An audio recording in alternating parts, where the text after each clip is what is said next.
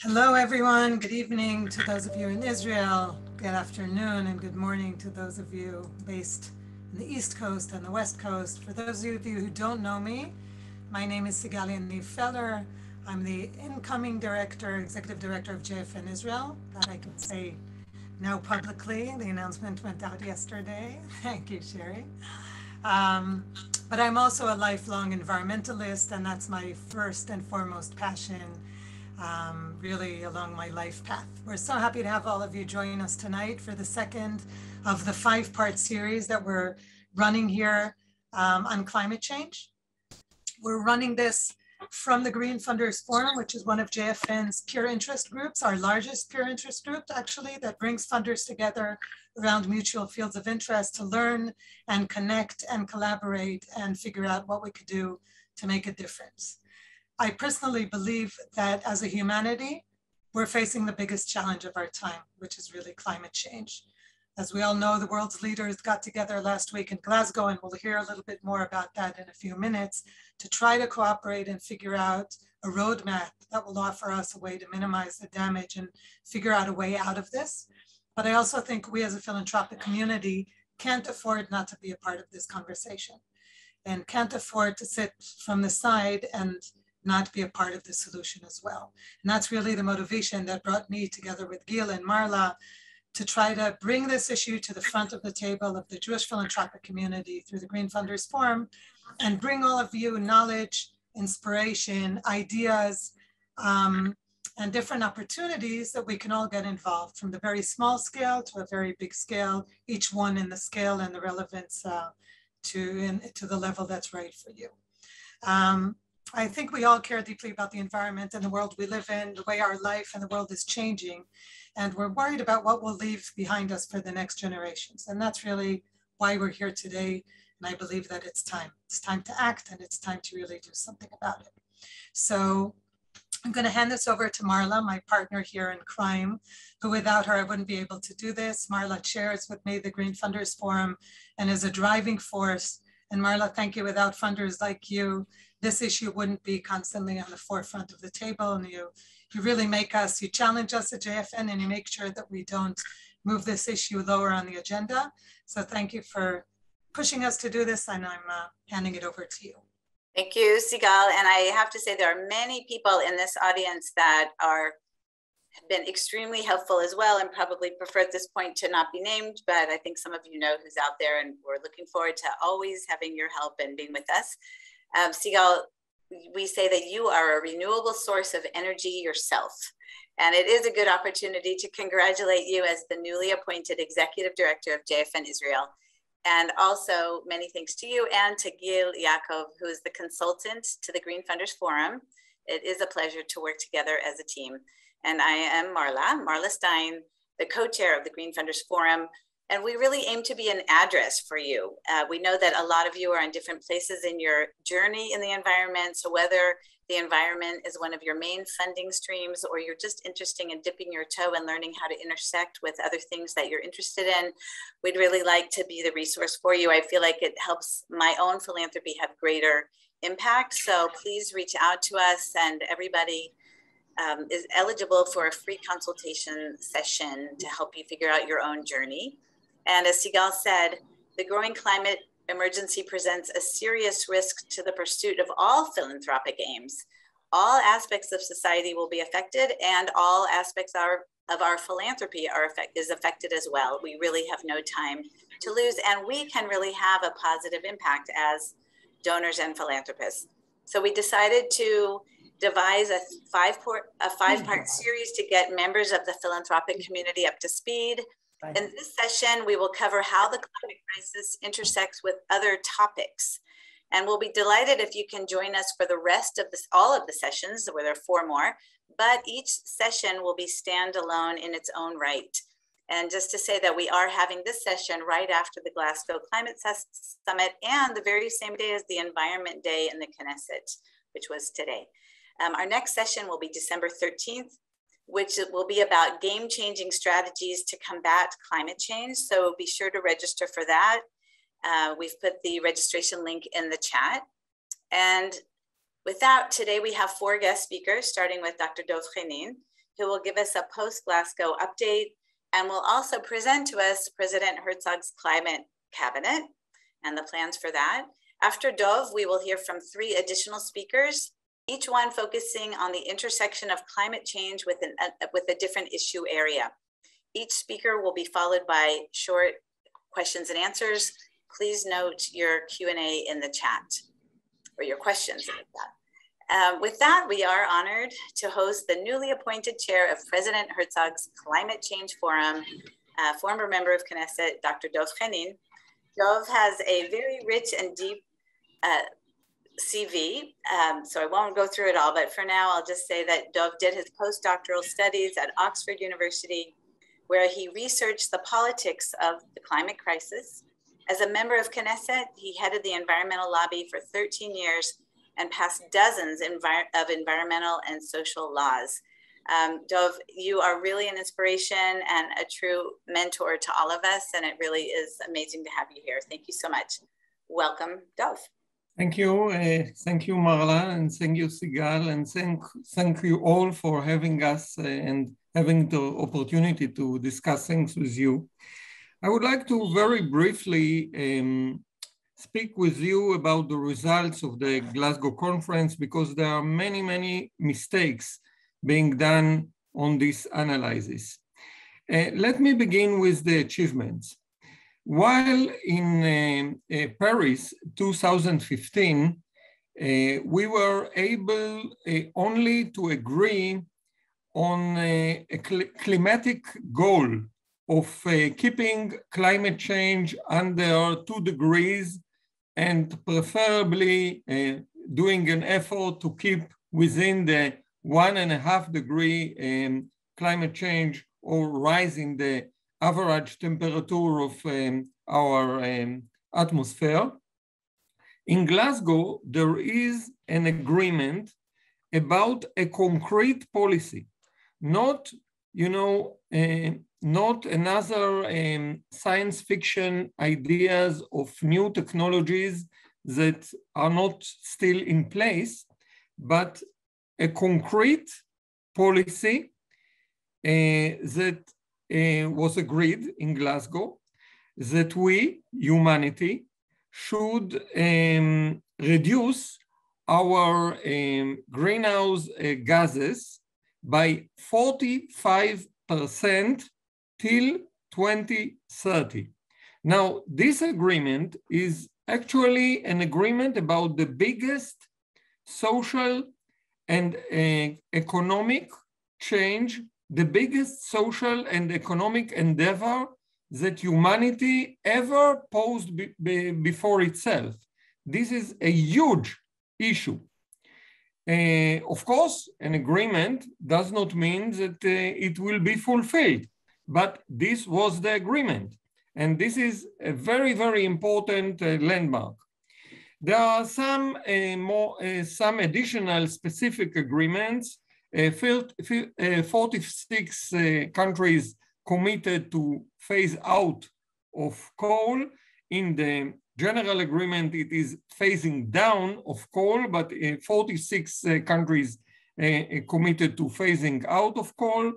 And there are many, many countries, including Israel, committed to reducing methane emissions by 30% by 2030.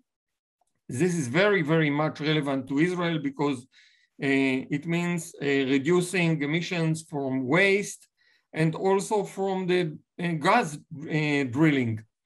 There are commitments to stop deforestation, including, by the way, Indonesia and Brazil.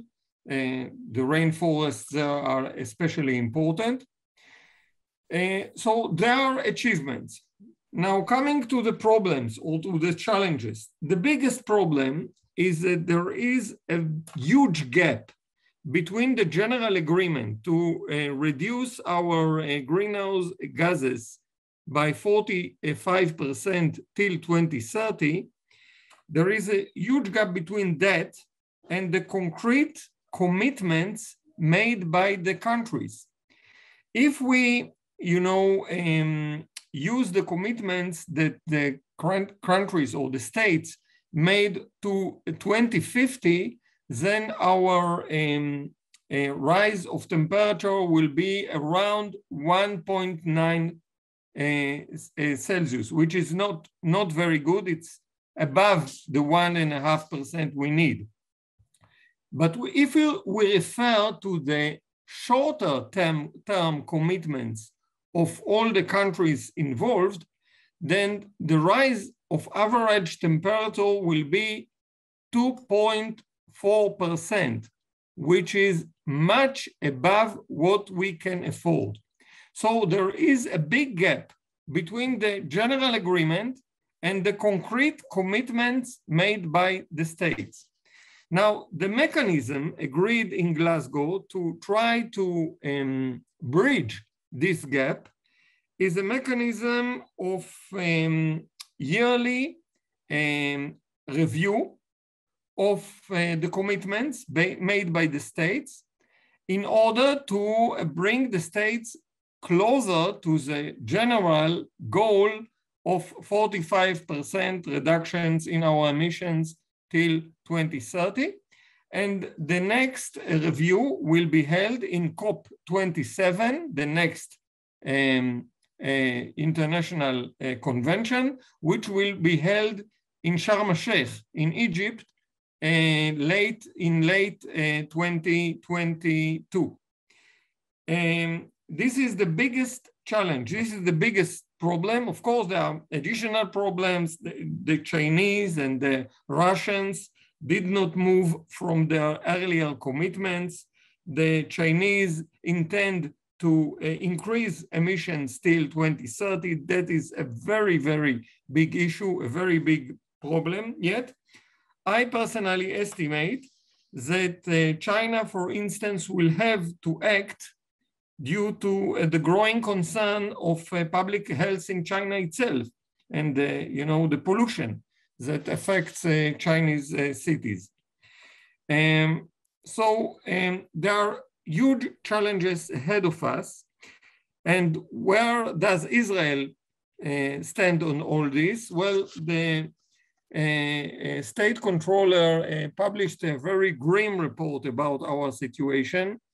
There is no Israeli plan to adapt to a climate crisis. There are only 4 designated staff workers out of 88,000 people working in government agencies dealing with climate issues. Israel sets itself very, very low goals and does not implement these goals. This is all this is the statements of the state controller. In Glasgow, Prime Minister Bennett promised that Israel will reach net zero emissions by 2050, which is good, but regarding 2030, the goal the Israeli government puts is only to reduce emissions by 27%, which is very, very low comparing to other developed countries. Now, Israel is a small part of the problem, but it can be and should be very, very important part in the solution. We have innovative abilities, both in social issues and in technology, and we can be a very, very important part of the solution, and that is the challenge we face. We face, of course, the challenge of bridging the gap between our own very, very limited goal to 2030 and the challenges and the general goals that humanity pose in the Glasgow Pact. Few words about the initiative of the President Herzog. As you know, President Herzog said in his inauguration speech in the Knesset that he intends to deal with climate crisis. In Israel, the president is not the American president. He does not have the huge powers that American president has. He's not the Knesset, he cannot legislate, he's not the government, he cannot, decide upon policies.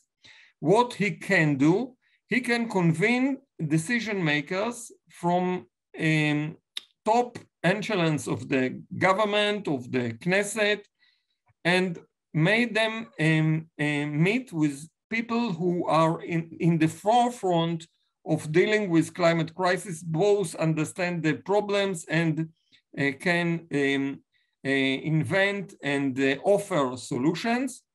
And this is the idea of the Climate Forum, and I'm honored to take this challenge and to try to open the eyes, ears, and the heads of decision makers in Israel to the challenges we face.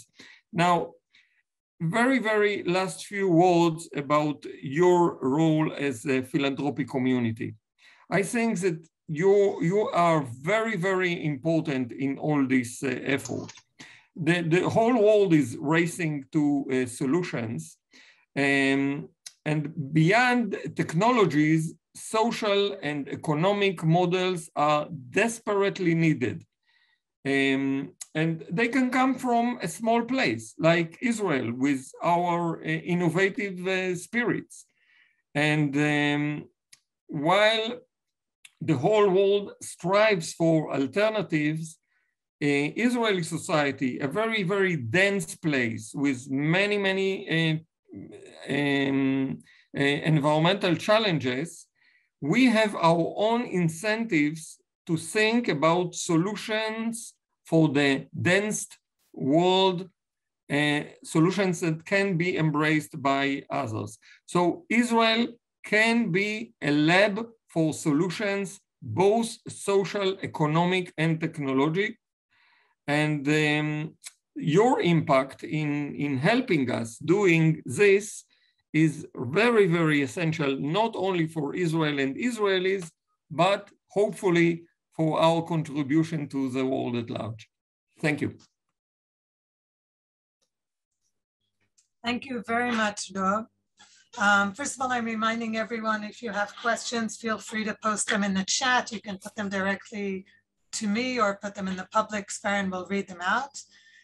Dov, I'm starting with the first question that we have here. As someone who's already, I think, been in every possible sector, always operating on behalf of social issues and environmental issues. You've been an active and leader part of the civil society. You've been a part of the academia. You've been in the government. Now you're at the president's house. You've really 360 have been in every, and of course a citizen of the country. So you're from every possible aspect.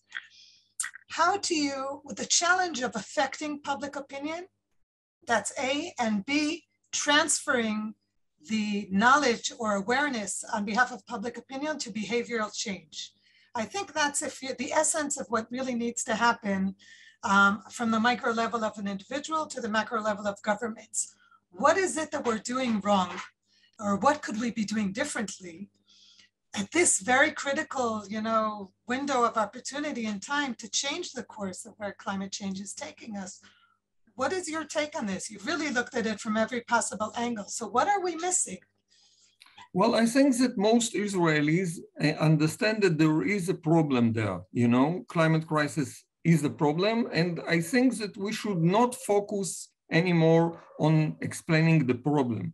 We should focus on giving solutions and ideas and alternatives to people, because many people say, well, this is a huge problem, but I cannot do anything about it. It's much bigger than Israel, much bigger than me. What can I do? And this is the message we should fight, because people should realize that there are solutions, that Israel is very, very important because we can be a lab for many, many other places, and that solutions for climate issues can also improve the daily lives of people in Israel. For example, speaking about transportation, we all rely on private cars, pollution and greenhouse gases, but private cars in Israel is also traffic jams, and people are stuck everywhere in every place.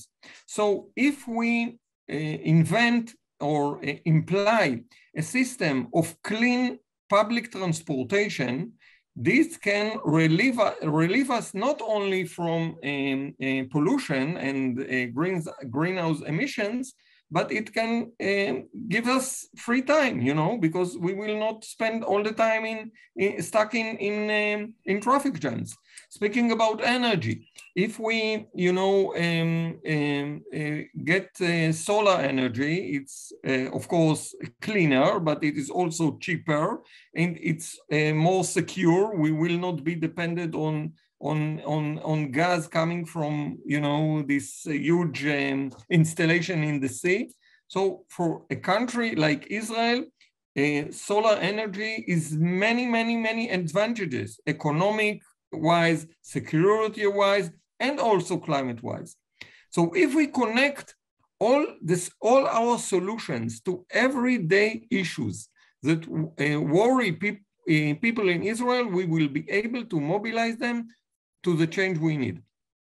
Thank you. I think that's partially what we are hoping to do here also at the session today.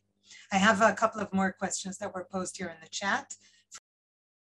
Some of it you just touched, but tell me if you have an elaboration. How can Israel bring the benefits of solar power as well as green jobs for Israeli Arabs, especially the Bedouin community in the Negev? And what is the role of the philanthropic community to help make that happen? Well, you are the first person here that can explain us that this very neglected place called the Northern Desert, Negev, with the unrecognized Bedouin villages, can be turned into some kind of Silicon Valley of solar energy in Israel. And this can benefit the Bedouins, and it can benefit Israel at large, and it can create a solution from the most neglected part of Israel that exists. So again, it is a solution for many problems. Okay, thank you. Another related question. Israel cannot be a solution without solving the regional issues. Water crisis will destabilize Israel's neighbor and cause security crisis. How can Israel be a partner and exporter of solutions? Well, I think this is a very important issue. And first of all, we should, you know, understand that in a climate crisis, we cannot continue to think about Israel as, you know, an island very isolated from everything else happening around us. First of all, we should understand that climate crisis is also a very big security issue. And I can tell you that people in Israel and high-ranking people in security establishment in Israel are beginning to understand that, and I'm very much involved in these discussions. But the other side is that in order to deal with climate crisis, we should find new ways of cooperation. Let me give you one example. At this moment, we provide Jordan, which suffers from very severe water shortage. We provide Jordan with water. That is great. But we can also get energy from the Jordanian desert because this is a great place to create solar energy.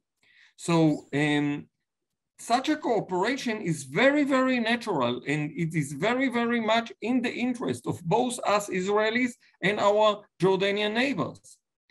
And so it is a complexity that we should deal as some kind of a whole, dealing with climate crisis and issues and dealing with the Israeli-Arab conflict and Israeli-Palestinian conflict. We should deal with this as a mixture.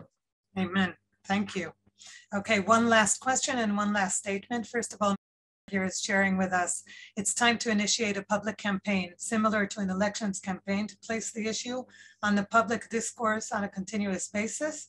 Unless there is a public outcry, nothing will happen. And so I'm not sure if you want to relate to that.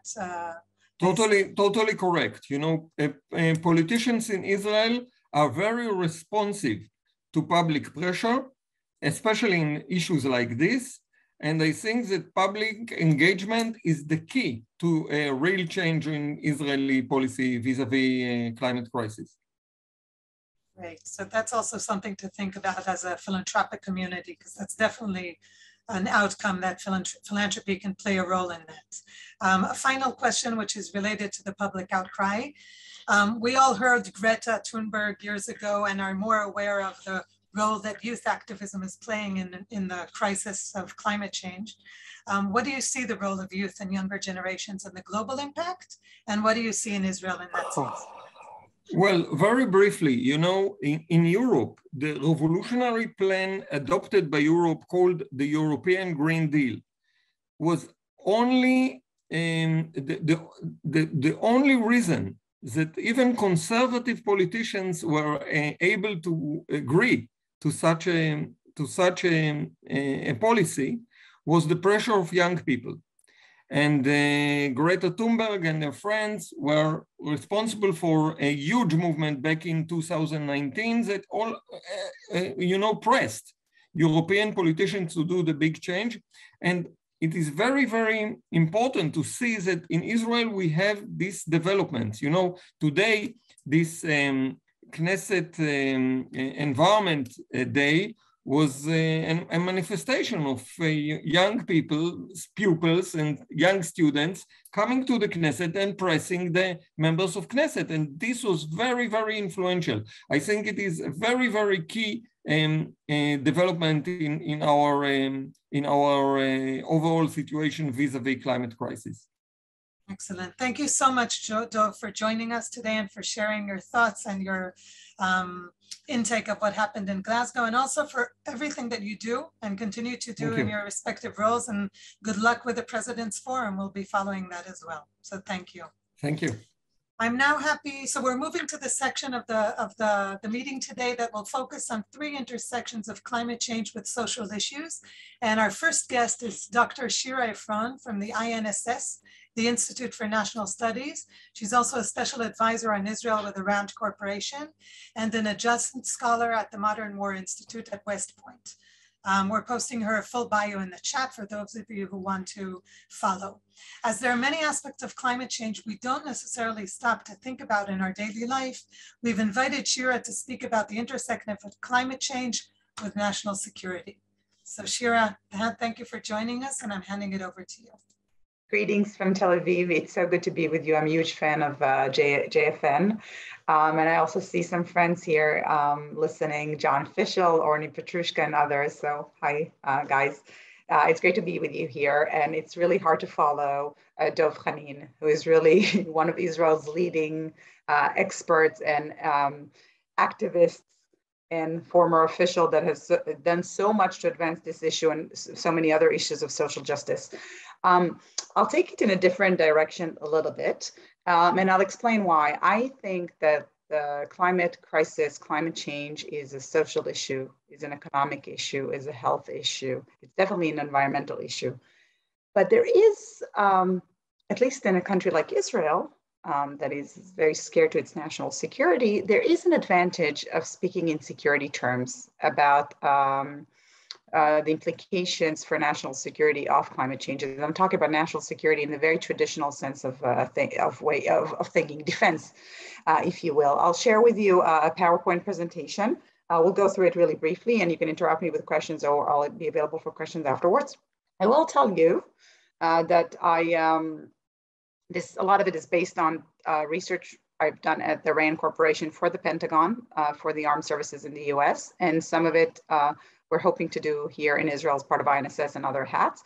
Naftali Bennett, the Prime Minister, received the Hebrew version of this presentation.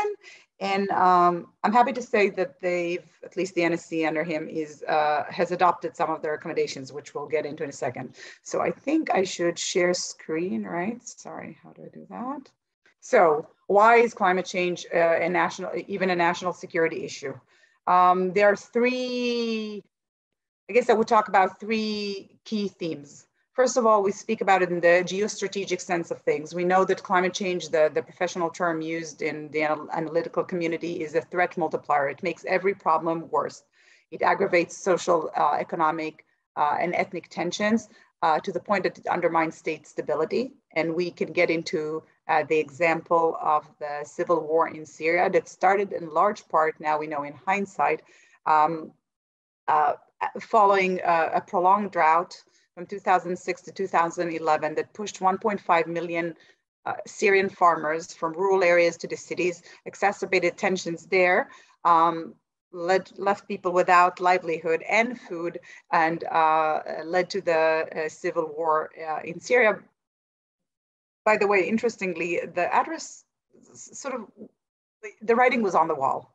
We, looking back, we see that in the UN had already in 2009 and 2010, a year and 2 years before the war, warned that Syria was on the verge of a total breakdown because of the drought. But of course, no one heeded to the warnings at the time. It could lead to mass migration. The estimations are that 21.5 million climate refugees had to leave their homes in the last decade. Assessments are that this number could get to 500 million. And I've seen an estimate talking about 1 billion people. So it's an eighth of the world's population. Maybe then it's going to be a ninth of the world's population by 2050. These are staggering numbers. Of course, jeopardizes water and food security. It's associated with infectious disease. We speak about COVID, but if you all remember Zika, Ebola, those are the types of diseases that we know for a fact they're associated with climate change. And their frequency is going to just grow with the effect. It's also not just the geostrategic issues, but also it affects, which we will see in a moment, it affects the ability of military forces, armed forces, to do their basic job, which is defend the homeland.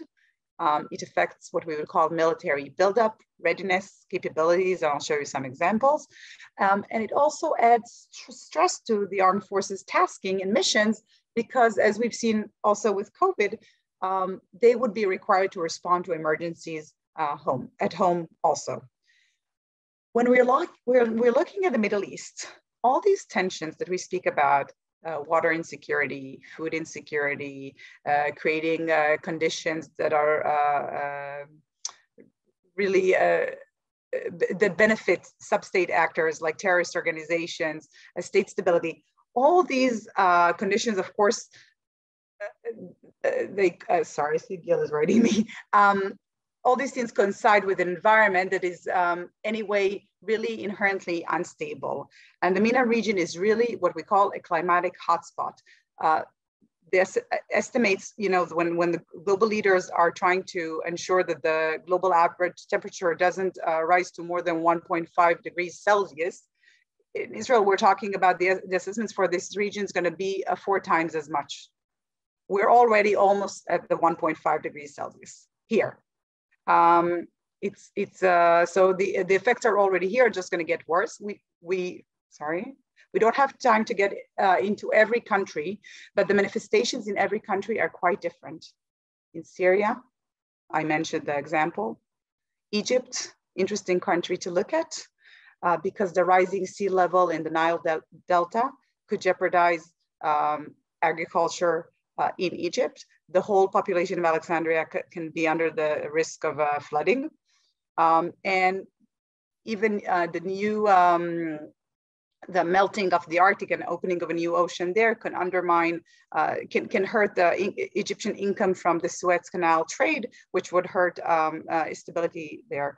Jordan, Dov just spoke about Jordan. Jordan is, I think, there are only 8 or 9 countries in the world with less precipitation than Jordan. Jordan is extremely vulnerable. There are opportunities with Israel. It's great that the new government has resumed transferring money to Jordan. It's necessary, but insufficient.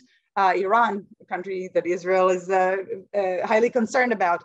You could say that the climate change is also an existential threat for Iran. And it doesn't only affect these countries, also Israel's new friends. When we talk about the UAE, there are estimates, MIT studies show that by 2050, this Gulf region could become what we would call unlivable.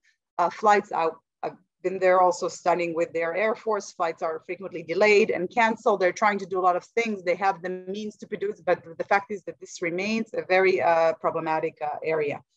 When we talk about, I apologize, it's the best way.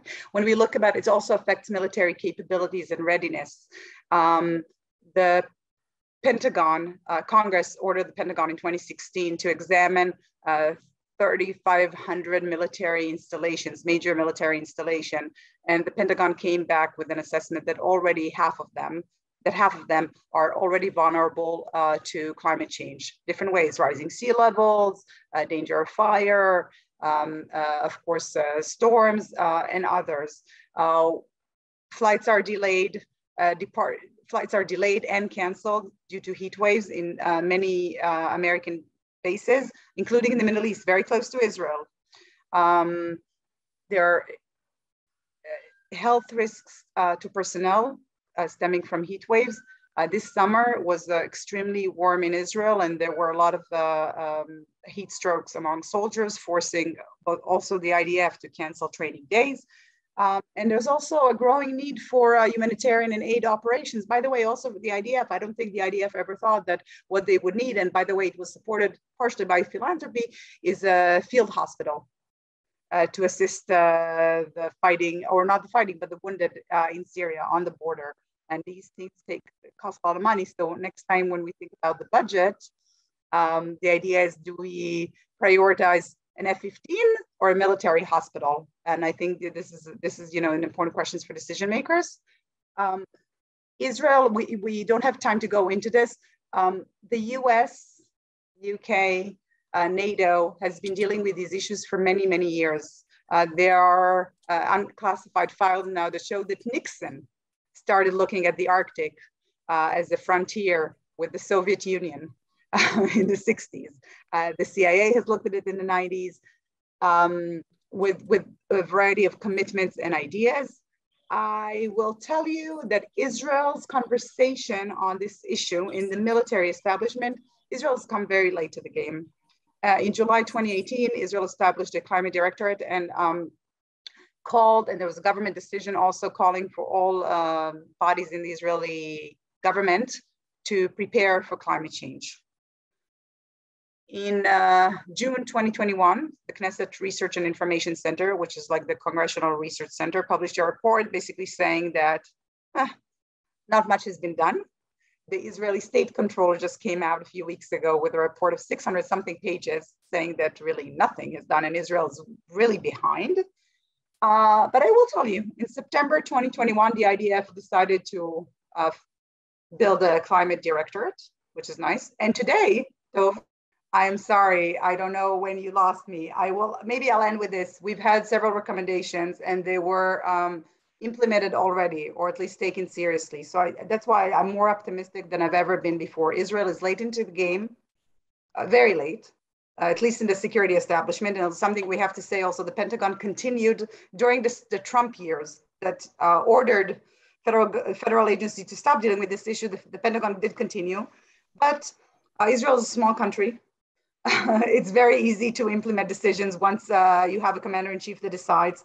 The prime minister, and I say this as someone, I think he understands this is a serious issue.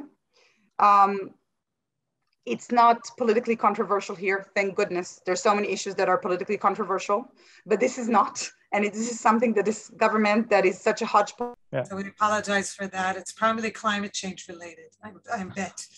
Okay, so we apologize about that, and hopefully Shira will be able to get back and then maybe answer a few questions towards the end. So we heard about the aspect of national security in relation to climate change. And now we're moving to our third angle of climate change, focusing on the social aspects. And it's my pleasure in this regard to introduce Professor Yosef Jabareen. Yosef is an Associate Dean for Research at the Faculty of Agriculture and Town Planning in the Technion. Through his work, Jabareen is promoting a more just and resilient cities and societies. Professor Jabareen served on the New Israel Fund Arab Societies Grants Committee, and his full bio is placed in the chat.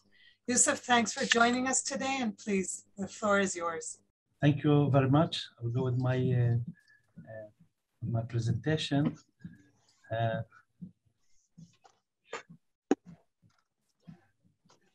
Okay. Yeah. So the issue of social justice is very critical to understand climate change, and it's also critical for each city, any city, to cope with climate change.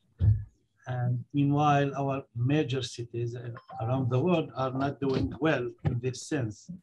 I'm speaking about my research focuses on New York, Boston, Chicago, Paris, London, Johannesburg, New Mexico, Beijing. And so I put many of my thoughts and research in my recent book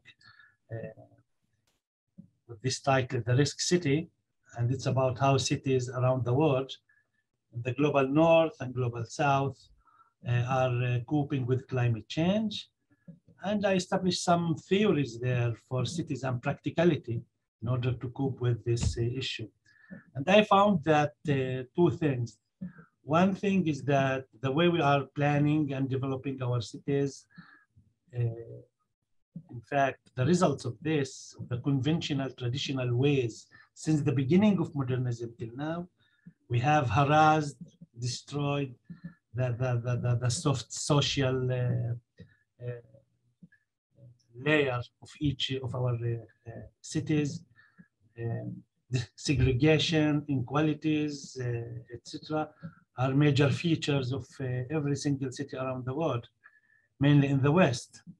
The other thing is that the major thing is that cities cannot cope with climate change without addressing social issues, mainly segregation issues, the fair distribution of resources, etc. So I'll give you an example what happened with our lessons from COVID-19. I have written about it, some articles, and we found that we have analyzed many large cities around the world, and we find that cities, in fact, failed in coping with the risk of COVID-19 because of their systematic urban policies. It resulted in urban form and structure, and because of their deep inequalities among groups. And we found also in cities like in New York, in Chicago, I took one big title from New York Times at the beginning of the few months of COVID-19, the eruption of COVID-19, and the title said, "Death in New York as a zip code."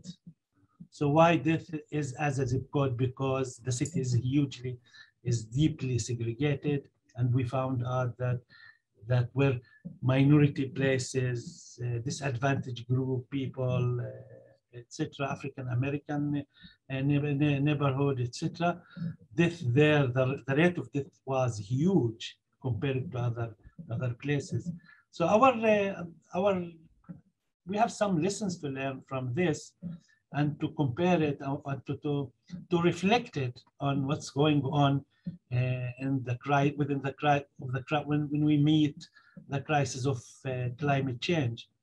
And first of all, COVID-19 brought to the fore the issue of social and spatial inequalities because of the death as a zip code, and because cities failed in their adaptability to cope with this thing, COVID-19. And disadvantaged groups also often suffer more from exposure to risk and economic difficulties due to their pre-existing conditions and limited access to services.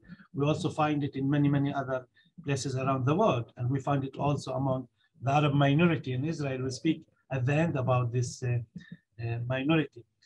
And the climate change, we suppose it's going to be there to strike minorities and groups, disadvantaged groups, disproportionately. And one of my recent research, it is under review now, I have make analysis and collected the data of all the cities around the world with 1 million residents and more, all the large cities, the big cities. And I was surprised to find that Of course, there is the rift and the divide, south and north, global south, global north divide. The global south is very, very poor, and these issues of climate change are not there at all. But even in the West, the results show that the vast majority of the cities are doing bad. Most of them have increased the emission. Few of them only just decrease the emission rate. So if we take in New York City, for example, where the city has huge efforts to change its climate change and risk, etc. This city have neglected for many years, for more than 200 years, since the very the modernism, it's neglected the social issues of disparities among groups. And then the city made all of this within it through the COVID-19. But the city itself has also a lot of many programs to cope with the climate change. This photo is from Sandy, 2000 in New York City, how the storm, just as NASA said, this is a storm of, this is the first warning maybe to the city from storm. It's, I think it's Sandy, and the city was, flooded. And then the city comes, this big, huge city, the modern city, the city of capitalism, said that the city failed to cope with sustainability and climate change. For one major reason, it is because the city has about 50% of its population under the poverty line. So the city, this most capitalist city around the world, say that we need, this is the new plan of New York City, to have one New York, one plan for a strong and just city. And why just city? Because the city failed in coping with Sandy, and will fail without addressing the disparities, the spatial structure, the distribution of resources, of health resources, etc. The city will fail to cope with climate change. This has become a fact for this huge city. And this is the same with London and other cities. So there are four, my next book will be published in 3 months, hopefully. I keep saying this in the last year, that's coming next 3 months. But it's the title of the book is The Just Resilient City. My major concern is that without social resilience of cities, these cities will fail to cope with, to deal with climate change and the impact of climate change. So the major issues are the mitigation. In Israel, if we take Israel as a case study, in the sense of mitigation, Israel is not there. It's a very primitive state in the sense of mitigation. In terms of adaptability, adaptation measures, and to adapt the cities to storms, to floods, to high temperatures, etc. The state is not there. The state is very primitive in this sense. The state still think in the mentality of the modernism, the beginning of the modernism, where the car is the hero of modernism, and the machine. This is the way of thinking still now, unfortunately, in Israel. The other side is the urban structure. We just build everywhere. The state has no right agenda for compactness, for sustainable development. The idea why this happened in Israel, simply because the state wants just to expand everywhere to control the lands. The state of Israel controls today 93% of the land in the state. 93%, 2.3% are owned by Arab municipalities, even though they are 21% of the state. And the government, through its population, which is called the dispersal population strategy, just built more than 1,060 small villages, mushavim, kibbutzim, whatever, with very small densities, and reduce differences in the state itself. And in this sense, when we are speaking about spatial justice, we found that, according to my research, since we are speaking about justice and spatial justice, I found that in these small villages, there is no one, even one Arab family in 944 Jewish settlements inside Israel, not in the West Bank, but here inside Israel. 940 villages. Imagine that 940 villages, Jewish communities are not allowed to live in United States in cities or villages with, in this sense. The other thing is the social justice. This is a major issue that we need to address, and we are not addressing it also in Israel. I want to go to continue with, I just took this photo. I took it a few weeks in Jerusalem.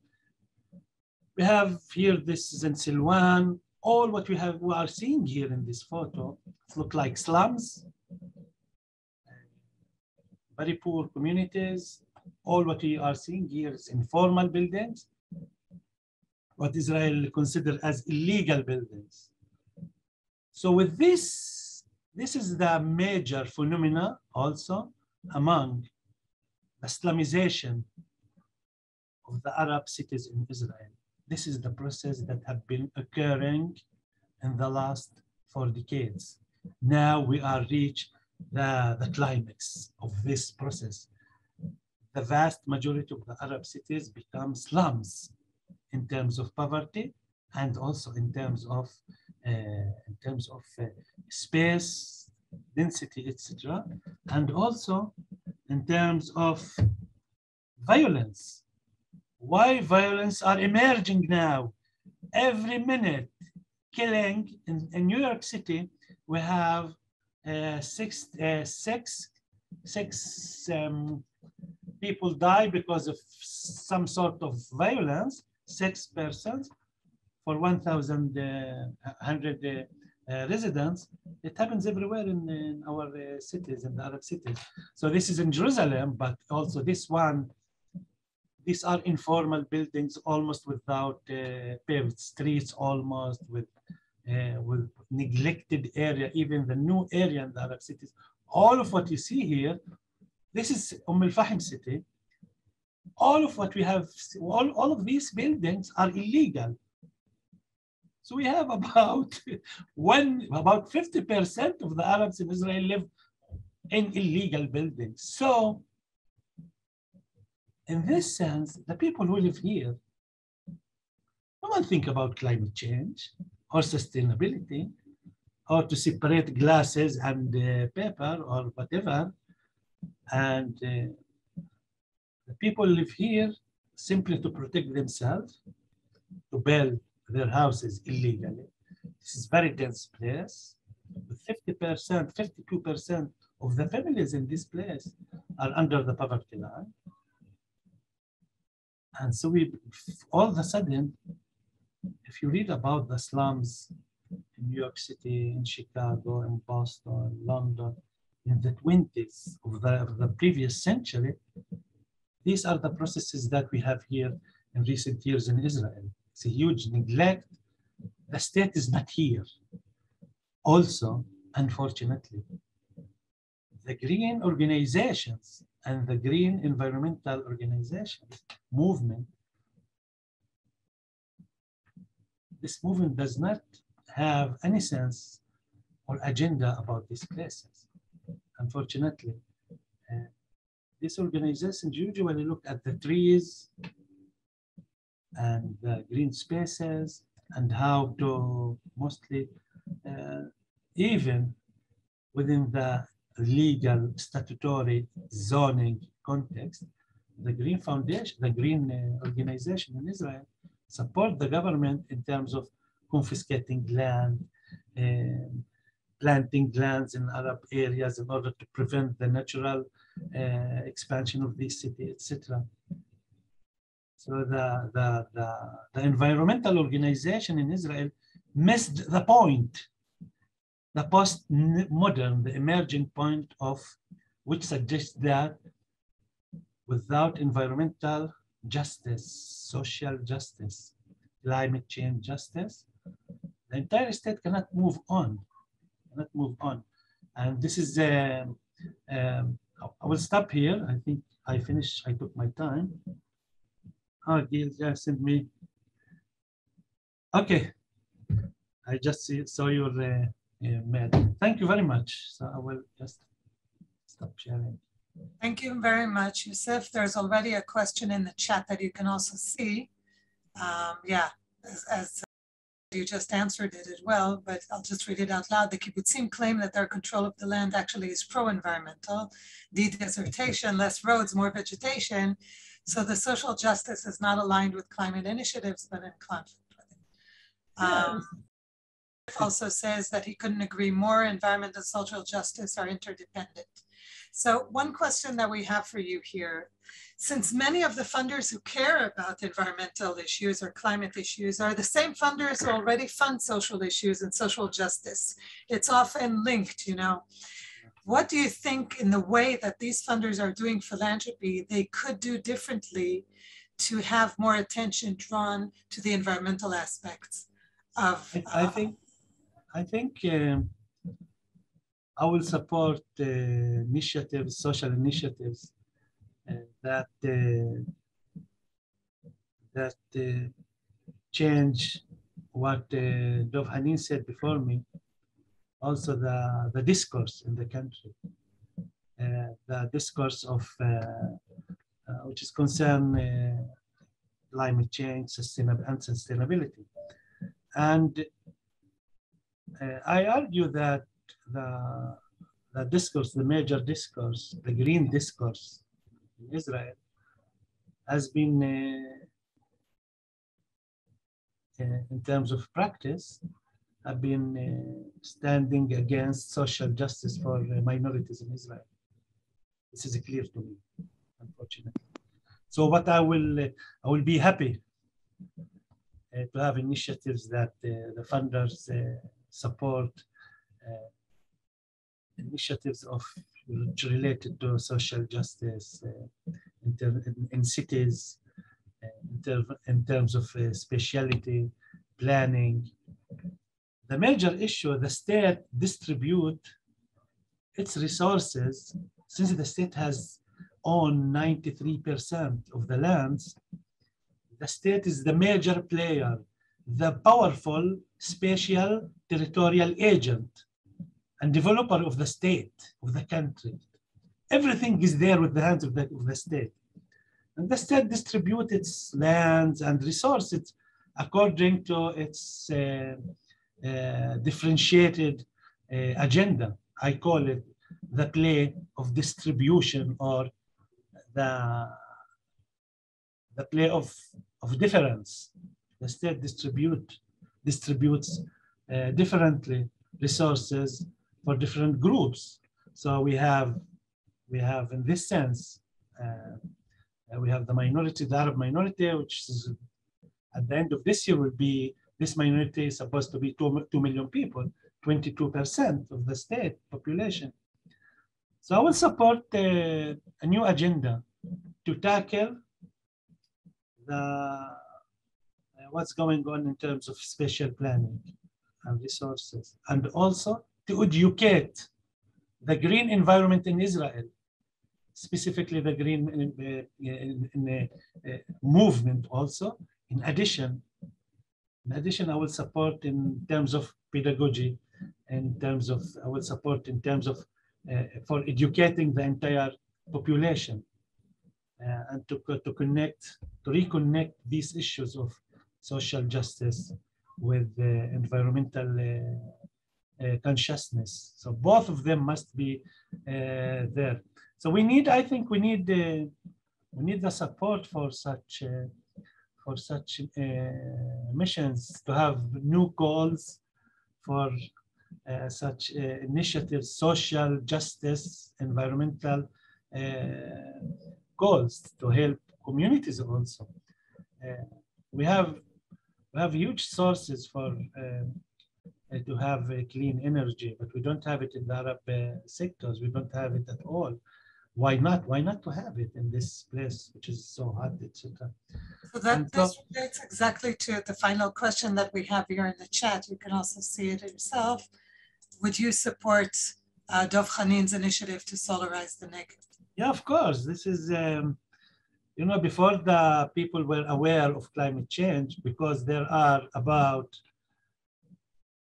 in Israel, there are about 45 Arab unrecognized villages. So in these places, even the cemeteries are not recognized. The people, there is no authority there. There is nothing there but people whose space is not recognized, is not formally recognized by the state. And there are about 180,000 people live there. And unfortunately, the violence in recent weeks rise there extremely. I understand it, of course. I talked about it 5 years ago. I anticipated all of these processes among the Arab, the Islamization, because of the special planning policies of the state, which are discriminative. So I just saw it, anticipated this thing. I think so. Many people in the Negev, the Nakab, started to use, because they are not connected to the electric network.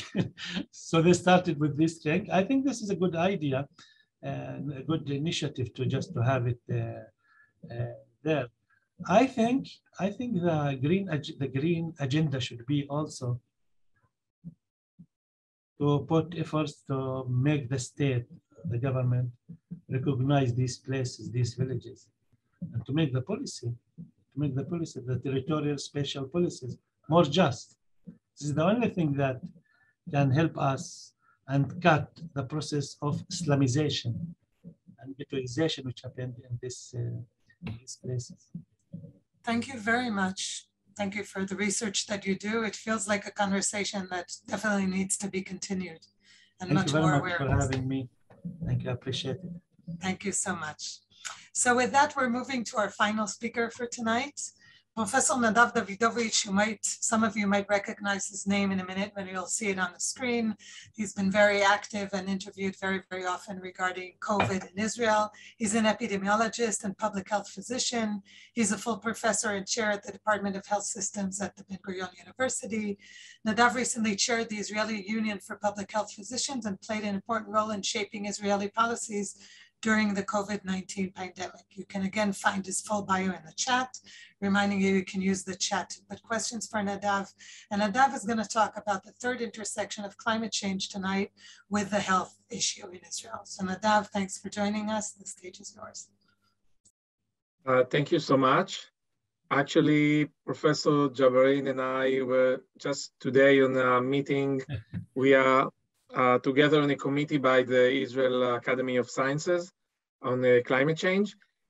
Also very proud that today we were at the Parliament. I'm happy to say that there is a new subcommittee on health, environment, and climate change, going to be headed by my friend, colleague, Professor Alon Tal. Things, as Dov Khenin said, always complicated. There are also good things that are taking place. And of course, we're still in a marathon and many things we need to do. I think that what I'm going to present, it's not going to be long. Don't be afraid. I know that I'm the last speaker. Are very much connected to the previous presentations. I'm a public health physician. For me, public health is much broader than just medicine. And I share the vision of social justice that Professor Jabareen was presenting. And I think that the main challenge for you and the main challenge that Professor Jabareen was also asked about funding is indeed to see that the things are integrated. Because there was a time that, unfortunately, for example, just to take the question of health and the environment, it looks like they're competing, but I think just the opposite, and this is maybe one of the main messages I'm going to present. So climate change is here. And we spoke today about mitigation, but adaptation was also mentioned. And I think that many times it's being neglected in the general discourse and also in Israel. We see here that premature death from exposure to extreme heat in Israel rose by more than 50%. And of course, this is related to social justice because this is not, distributed randomly. It's related to your zip code. It's related to vulnerable groups. And that's something that we need to remember. I'm from Ben-Gurion University. I'm the director of the School of Public Health there, and the climate change became a very important issue for us already for many years. And you can see here the issue of sandstorm, for example, and air pollution.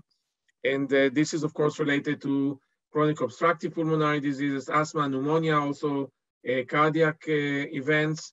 And again, you can see the social gradient here because people that are rich, of course, can protect themselves much better. As Sigal mentioned, I'm very much involved in COVID. I'm sitting on the National Advisory Committee and also in international committees. And I think that the COVID maybe can serve for us as a warning sign. How we deal with COVID on the very narrow perspective many times. Professor Jabareen also showed us the question of urban planning and its importance for COVID and how it can be related also to climate change. But I think that there's another message here because it's really interesting to see how COVID actually mobilized so many things that we spoke about before, especially regarding, for example, about data, usage of data, sharing data.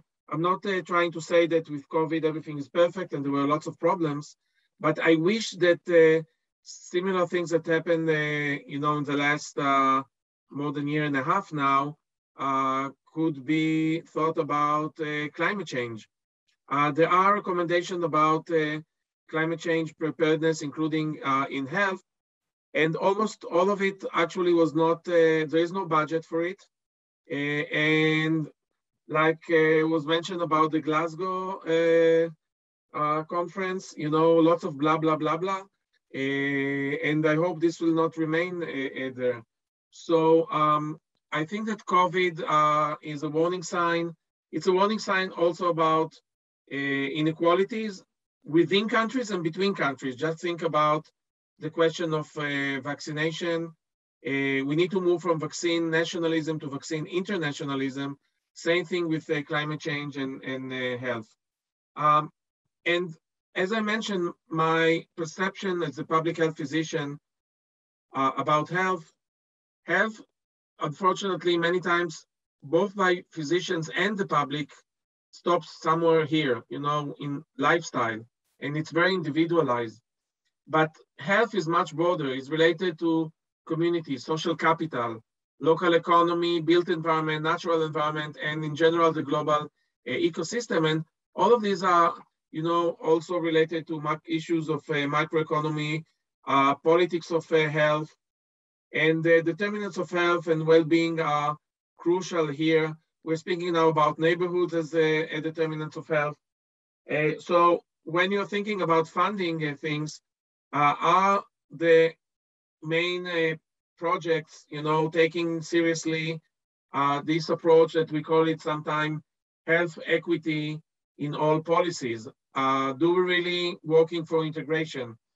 And I think that one of the main problems currently that all of us are talking about integration, all of us are talking about health in all policies, but there are so many structural issues and resistance to share data, resistance to be interdisciplinary. Even at the university level, we see that the department structure many times is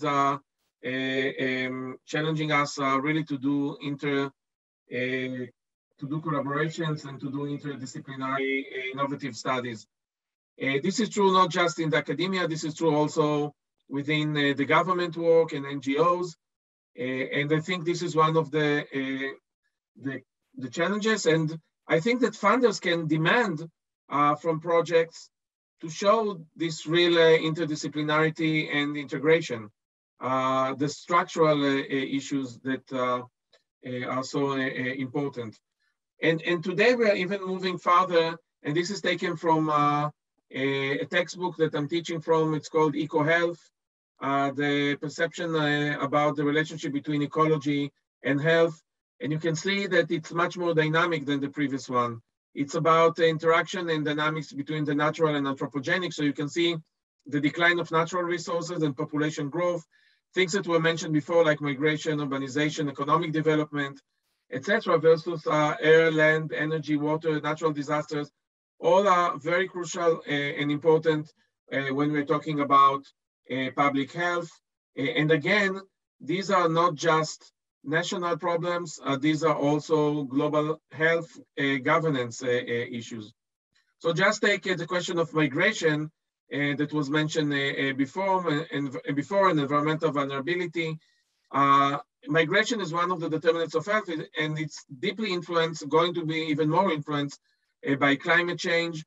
And that's something that all health systems must take into consideration, but of course, not just health systems, but other systems as well. So climate migration, it's a huge driver, and we're going to see this happening more and more. And Israel, of course, must take it into consideration. And if we think that we can just close our borders, I think this is very naive and simplistic. By the way, this is true also about what's going on in Gaza.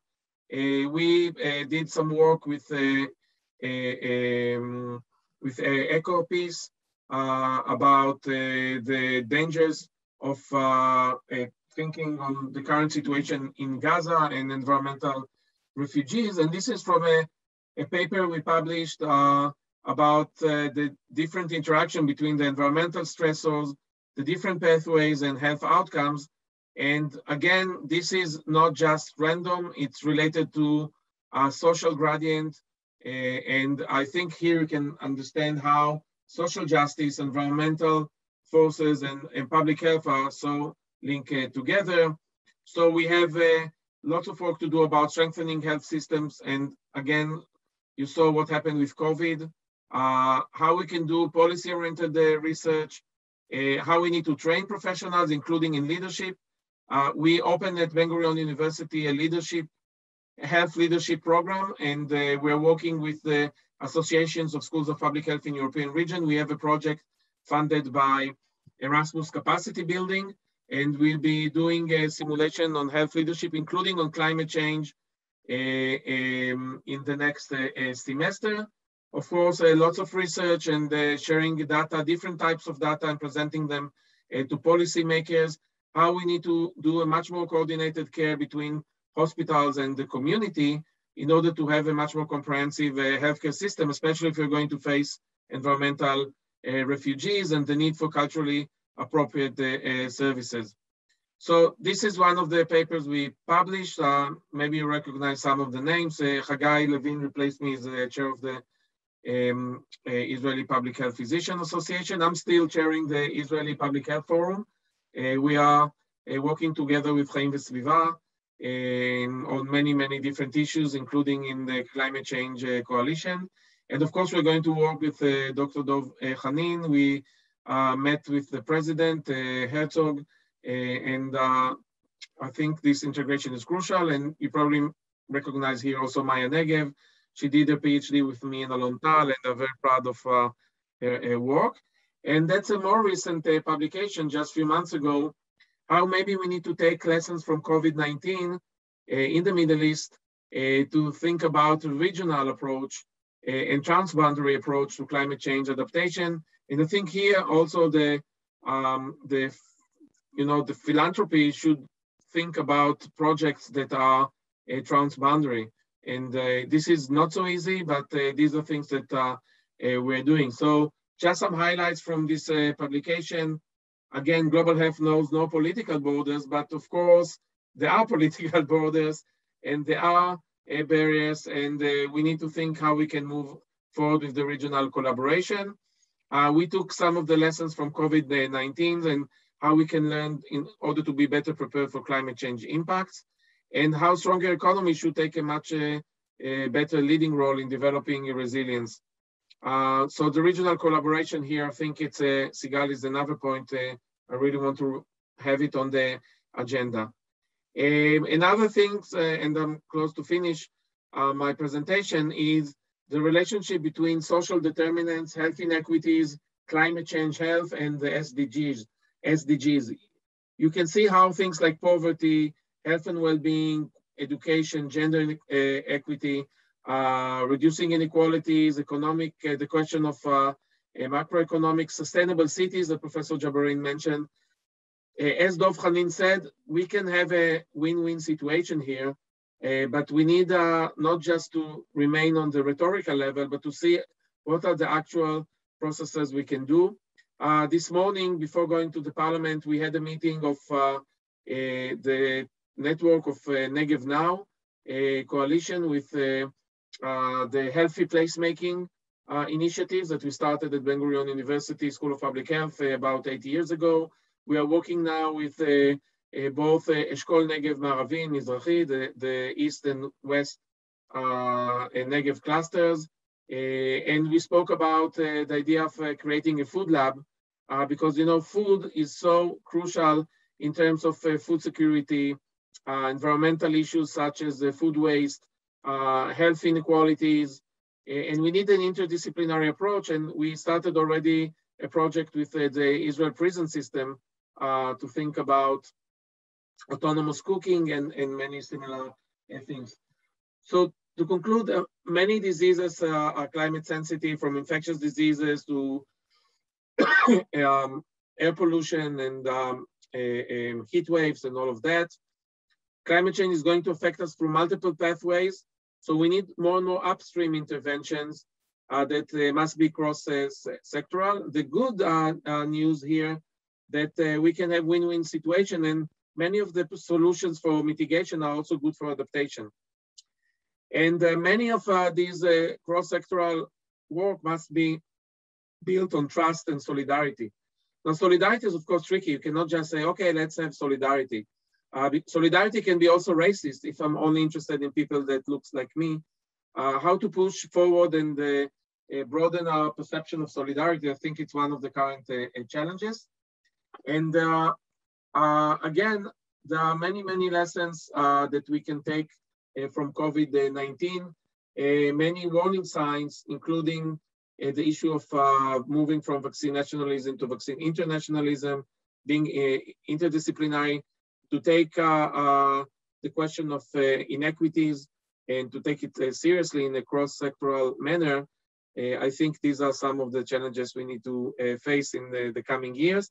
At Ben-Gurion University, we established a new school for sustainability and climate change. This is above different faculties. I'm the representative of the Faculty of Health Sciences as director of the School of Public Health. And indeed, in the Negev, we can have many interesting initiatives because of the special characteristics. Our work with the Bedouin community, the question that was asked before about the Bedouin community working on sustainable energy.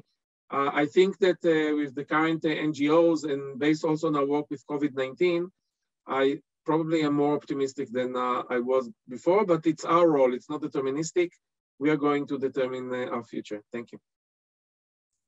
Wow, Nadav, thank you so much.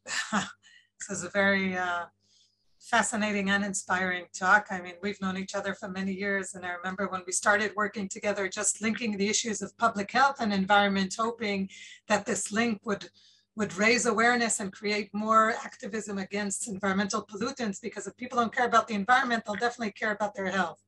And everything globally escalated to this extent of, risk to the mankind, really. And it needs to be much more sophisticated and integrated. And I think the fact that you are placed where you are, close to policy making and decision makers, gives me comfort personally, knowing that you have this holistic view of what needs to happen, and hopefully that will affect the systems and change to happen. So I'm sure we could continue and ask many more questions, but we're running out of time. I need to place an apology on behalf of Shira Efron, who apologized. Her internet collapsed entirely and she couldn't rejoin the call. We'll be sharing her presentation. And if anyone wants to be in touch with her, we'll share her email. And I'm handing it back over to you, Marla, to conclude. Well, thank you again to all of our speakers and to Sigal and Gil. And just to also emphasize that, again, our role as the Green Funders Forum is to really increase all of our impact, both as individual philanthropists and as a community. And there's so much to cover in these topics. This is also just addressed in the chat by Jennifer. There's so much to think about in these topics that I know, like for me, it's actually overwhelming and a bit a bit of paralysis. And that's why we would really like to help you find whatever works for you in terms of how to get involved as donors and philanthropists. So again, whether it's a major funding stream or whether you just like to find out how you personally can intersect. So we are offering free consultation meetings so that you can kind of jump in and get over or just find out how whatever would work for you. Our next session is in the series is session 3. It's, I'm not looking at my notes, I believe it's December 16th. And Gil is going to put- It's 13, December 13. And putting in the chat again, the registration link. And Sigal, am I forgetting anything? No, I think you covered it all. We recorded this session. We have the previous session. We can share the recordings if you'd like to invite additional colleagues or friends that are from the philanthropic end of the equation to join our next calls. We'll be happy to have them join. Put a note here that I agree with in the chat. I just answered the entire note and then noticed it was in Hebrew letters and I don't have time to convert it. But what says here, the challenges are on a national scale. Funders cannot generate enough impact in the reality. Rather, they should invest in pushing the state to do the needful. I think you're very, you're right on. And I think this is exactly one of the things that the Green Funders Forum can be as a convener of funders who care and are exploring ways to do it together to generate more impact and to strategize about it in Israel, in the US, globally, to try to figure it out. Again, as I said in the opening, this is the time to do it, to do whatever we can individually and jointly to try to make a difference.